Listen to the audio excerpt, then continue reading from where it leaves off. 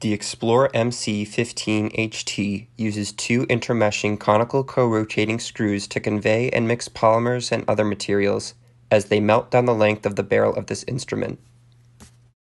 The first step in using this instrument is to turn the heat on.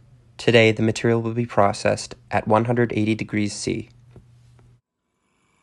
Next, the materials are added to the feeder, which dispenses the material into the hopper of the microcompounding twin-screw extruder at a steady rate.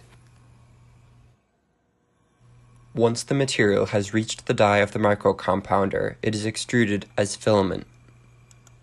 The processing conditions, including barrel temperature, screw speed, and feeder rate, are then adjusted until a smooth filament is achieved.